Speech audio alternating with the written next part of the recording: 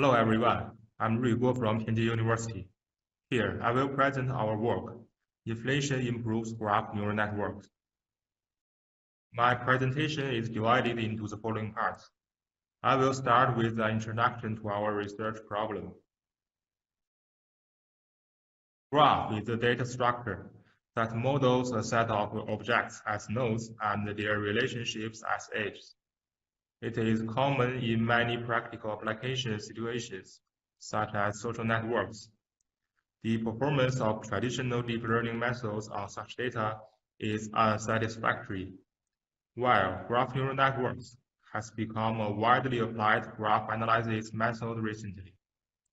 It has the ability to learn good representations by taking into account both the features of the graph and the topological information. For example, the citation network Cora could be the adjacency matrix A nodes and the field dimension D as X.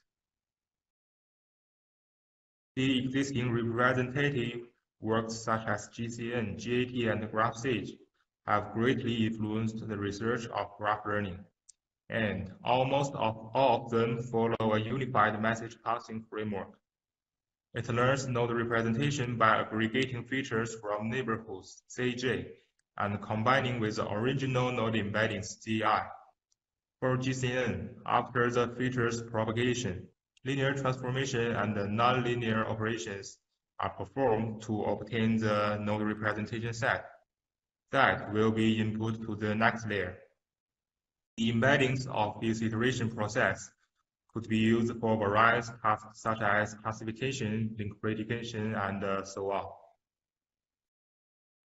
While some graph neural networks such as GCN may encounter the over-smoothing problems when stacking multiple layers in a graph model.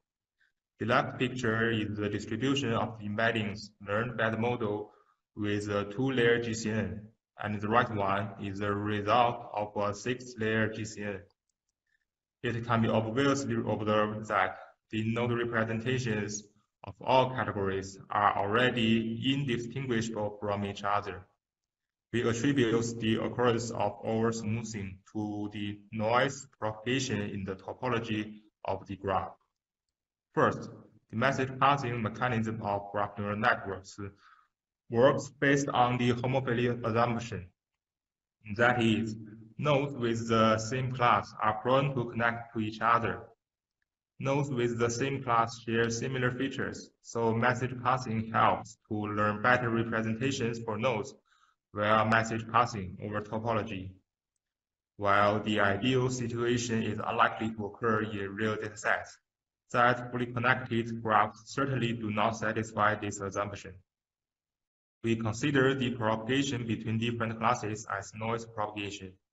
The intra-class data distribution means that with the transformation of data, the features of the nodes within the same class remain similarly distributed, and the distributions between different classes remain different. The noise propagation weakens the intra-class data distribution represented by each layer and leads to the failure of classification. We will recall the classic unsupervised deep graph algorithms and find solutions from them. The first is the affinity propagation algorithm. With the message of responsibility network and availability network propagating between edges, AP can calculate the cluster exemplar to which each sample belongs to. It achieves hundreds of iterations of message passing on the graph through a design that updates between the two metrics. The second one is the Markov clustering algorithm. It simulates random walks with a graph by alternation of two operators called the expansion and inflation. Expansion coincides with taking the power of a stochastic matrix using the normal matrix product. Inflation corresponds with taking the Hadamard power of a matrix, followed by a scaling step, such that the resulting matrix is stochastic again. The inflation design enables the MCL to have the ability of resharpen those transition probabilities, and it can also achieve thousands times of message passing with a clear clustering result. We want to find an inspiration to deepen graph neural networks message passing in an easier way from them. Here, we propose that MCL and the graph neural networks encounter the same problem of smoothing. For MCL, after only 8 random walks as shown, the transition probabilities of nodes are completely consistent, which cannot represent the clustering results on the graph. It means that only expansion or the random walk will cause smoothing problems for graph learning. At the same time, graph neural networks face the same problem that node representations tend to be indistinguishable rather than the transition probabilities. We regard the message passing or the convolution of the graph as the expansion in MCL. Then we can use the same inflation method to resharpen the representation of nodes.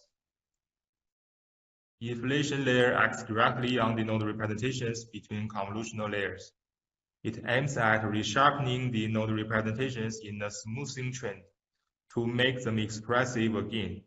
Similar to the MCL, the inflation layer takes the power of the representation vector on each node and normalizes the representations. Based on the inflation layer, we propose a new convolution process that cancels the original nonlinear function. It has three steps: aggregation, combination, and inflation with an exponential value e as the hyperparameter. For each iteration, nodes firstly receive the messages from its neighbors, and the combination performs the linear transformation on the received information and gets the embeddings. Then, inflation resharpens the intermediate hidden layers and maintains inter-class distribution of nodes. Our design has good generalization that all message passing models can be improved with it, and it only needs simple changes. Here we discuss why inflation works. For special graph neural networks, node representations are learned by convolution that neighboring nodes exchange representations with each other. Then, the noise refers to the information from nodes that do not meet the homophily assumption. As the number of convolutions increases, all nodes receive relevant noise information and the representation tend to be smooth. While, when faced with noise, inflation can ignore the interference of a small proportion of noise and resharpen the representations of the intermediate layer. For probability distribution, we treat the node features as the probability distribution vectors to be classified. The probability is propagated between nodes and can affect the classification distribution of neighbors. Oversmoothing means that all nodes share the same probability distribution. Inflation can resharpen the distribution and preserve the intra-class data distributions. If we analyze this problem from the perspective of random walk, it is easy to find that as the random walk deepens, the transition matrix of the else layer will converge to a fixed distribution because of the limit of matrix calculation, as the MCL shows. Inflation layers changes the smoothing procedure of the self-multiplication to an iterative process of a matrix product and hard-mode multiplication with scaling, and thus it can avoid the convergence. Moreover, we need to make some changes on the basis of the MCL to make it suitable for graph neural networks. Due to the negative values introduced by random initialized parameters may affect the semantics of representations when computing powers. We propose to use the softmax to map it between 0 and 1. Or we can use models with few parameters such as SGC, where no parameters are required during the message passing. And the softmax will make the propagation of gradients more difficult, especially when the number of layers is dependent. Therefore, we propose a hybrid model of inflation and nonlinearity such as ReLU on the basis of the previous pure inflation mode. There are also some existing methods that address the oversmoothing problem, such as the drop edge, ZK-net, and paranorm. They introduce the residual connections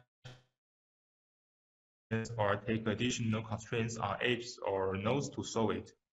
While our flexible inflation approach do not need to make any changes to the existing models, it can resharpen the representation and reduce the effect of noise. To evaluate the effectiveness of our proposed method, we use 3 attributed citation networks including Quora, CEST, and PubMed, and 3 networks without features including Brazil, Europe, and the USA airports. Here is the classification results of our design, with the most widely used GCN compared to the model without inflation. It can be observed that our proposed methods show performance over GCNs on almost all layer settings. Moreover, we evaluate our design on the SGC, and the best performance on 3 citation networks are chosen as 4, 4, and 8 layers. We make more ablation experiments on our proposed method. It shows that the softmax cannot improve the ability of GCNs as other activation functions do. On the contrary, too many exponential operations will increase the complexity and reduce the efficiency. But with our design, combined with the power-up operation and the normalization step, the inflation layer can replace the nonlinear activation function to increase the ability of expressiveness and achieve stronger model performance. Table 6 proves our design that for shallow models, pure inflation has a little advantage while deeper models need the tail inflation design to perform well.